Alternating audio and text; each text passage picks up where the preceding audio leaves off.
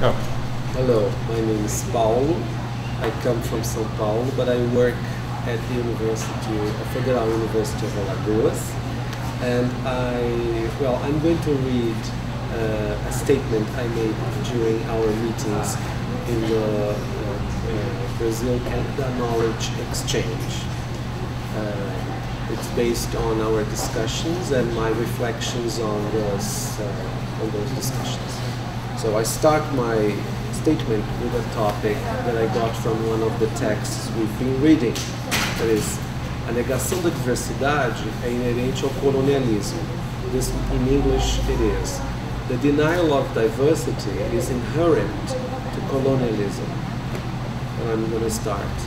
In a state of Brazil, historically subjected to different forms of oppression, such as slavery in the 19th century, political favoritism in the 20th century, and more recently, lack of opportunities due to low levels of human development, Alagoas, from my point of view, suffers from what I call self-exclusion, which means that there is a general sense of not willing to belong there, so the idea of escaping from Alagoas is widely accepted.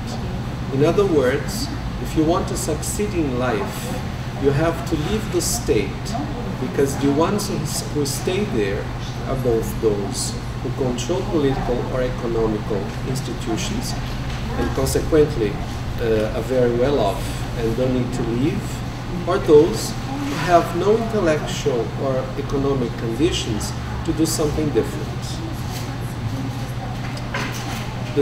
That situation directly reflects upon the way education goes. If you're rich, and rich in Alagoas means living a little above poverty level, since 65% of the population live on Bolsa Família, you go to a private school with better teachers. If you're poor, and that means living in Brazilian minimum wage, which is about $200, you go to a public school and then you have to face all the problems connected with this choice. First of all, there is a lack of interest from the part of local governments in promoting any improvements in education institutions. Talking about the structural situation of schools, for example, there is very little maintenance in them, so in most cases they fall into pieces. What happens then is that Secretaria de Educação closes the schools down for lack of conditions and builds other ones. Sometimes this is connected to selling the land where those original schools were built years ago and which had no value in the past to private builders for the construction of condos in places economically developed in the city or in the state. This is what I usually call culture of the new, emphasized by representatives of governmental institutions,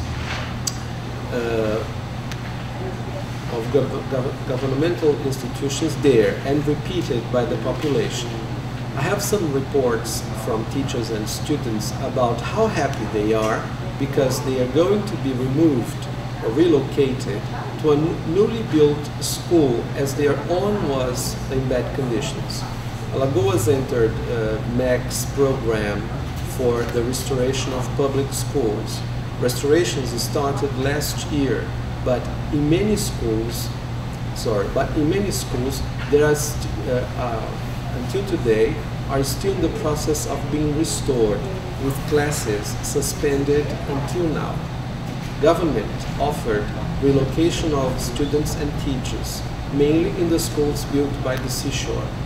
The ones which have been emptied are being sold to private investors, as they say, there is no reason to maintain those schools as they are empty. Specifically speaking about the situation of public English teachers, according to their own reports, they have never participated in any training or qualification programs since they left university.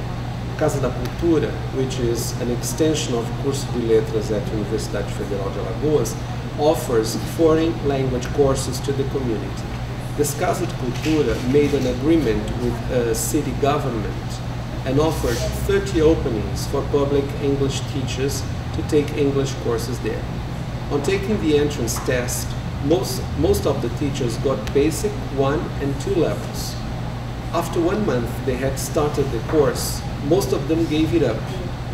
And in their reports, teachers claimed that the pace of the course was too fast for them, and besides, they did not agree with the methodology, as they were expecting to learn grammar and translation but no conversation. Santos says that the objectivation of the colonized is the root of a series of dichotomies.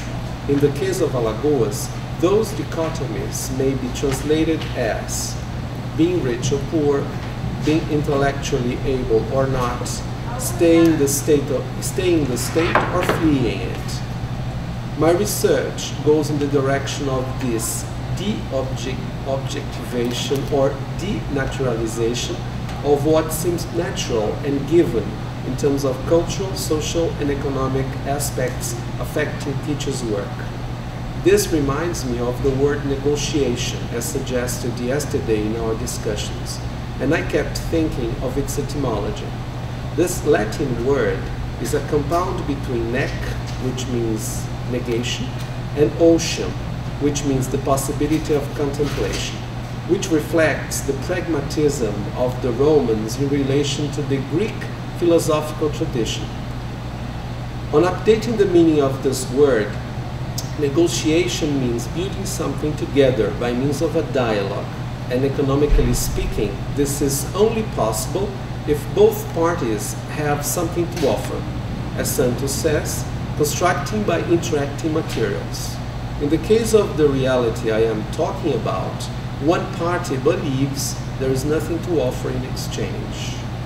My research that focuses on foreign language teacher education is settled, I believe, one step behind the idea of negotiation. It views the possibility of letting what is believed as the weaker party in the story speak first. That is, it is based on the possibility of listening carefully to the otherness.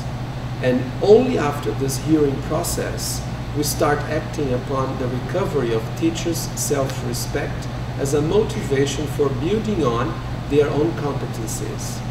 Another point in this process is demystifying the idea that the world out there is organized, homogeneous, and full of outstanding opportunities, as it is shown in English textbooks, for example. This is done by following what Morin says about complexity, mentioned by Santos too. That is, the homogeneity is an idealization impossible to reach, and that means that putting parts together will never make up a whole. What I want to say is that my research goes step by step on a very small recovery basis first. Only then does negotiation start. Thank you.